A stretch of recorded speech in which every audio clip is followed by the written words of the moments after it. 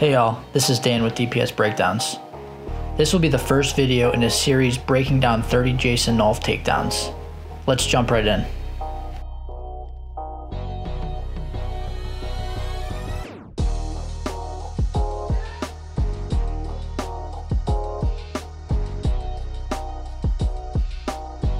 Throughout this series, I'll do my best to analyze both individual techniques and broader concepts. We begin with an over-tie slide-by attempt. As the opponent shuffles his feet to square back up, Nolf executes a beautifully timed foot sweep, kicking the opponent's right foot out just as he shifts his weight to it. For good measure, Nolf pulls on the opponent's head, further off balancing him. As the opponent falls to his right hip, Nolf attempts to control the bottom leg, but the opponent manages to keep it away. Nolf builds his base up with the hand post, shelves the opponent's left leg, and builds up to his feet. From here, Nolf executes another foot sweep, this time targeting the opponent's right calf. As the opponent falls to the mat, Nolf maintains control of the left leg and finishes the takedown. Two key concepts that this clip illustrates are chain wrestling and positional advantage.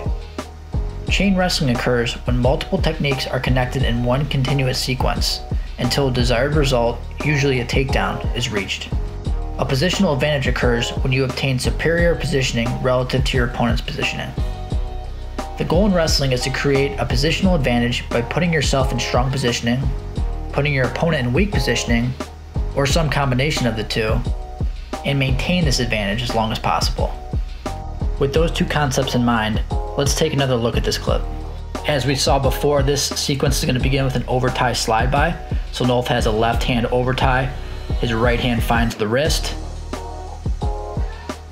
And as the opponent defends, he's actually going to put himself out of good positioning here. So he's got his left hand on the ground.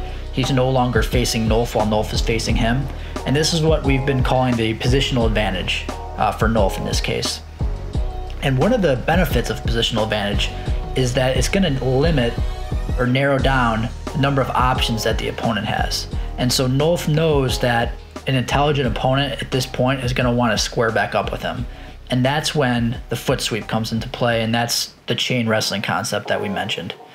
And so as the opponent, he's going to take a step with his left foot here, and then now he wants to bring his right foot back so he's facing Nolf. As he does that, Nolf's going to kick the foot out here. So you can see how the positional advantage concept and the chain wrestling concept kind of work together here. So again, as the opponent goes to square back up, because that's really his best option at this point, and Nolf knows that, Nolf's going to chain the foot sweep to his initial slide-by attempt here. You can see he's also pulling on the head as well to help off balance. Opponent falls to the floor, does manage to get his bottom leg away, and so Nolf's going to now chain into a single leg. So we saw the slide-by connected to the foot sweep, and then now we're going to connect the single leg here. So Nolf shelves the leg on his right knee, gets to both feet. So the positional advantage, once Nolf initially achieved it with that slide-by, he keeps it throughout the entire sequence. So the opponent never gets back to good positioning. Now the opponent's hopping on one foot. Nolf's in strong positioning here, back straight, eyes forward.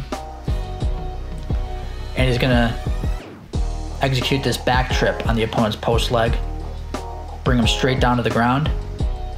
And you can see here, Nolf does a good job stabilizing by controlling that left leg of his opponent, keeping the foot elevated.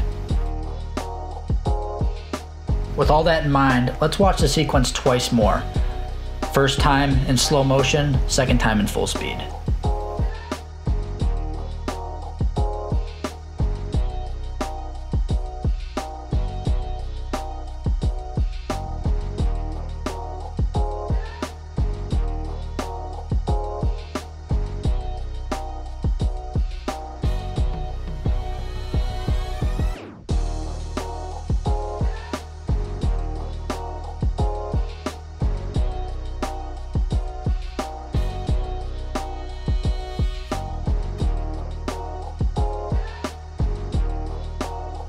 That's it for day one.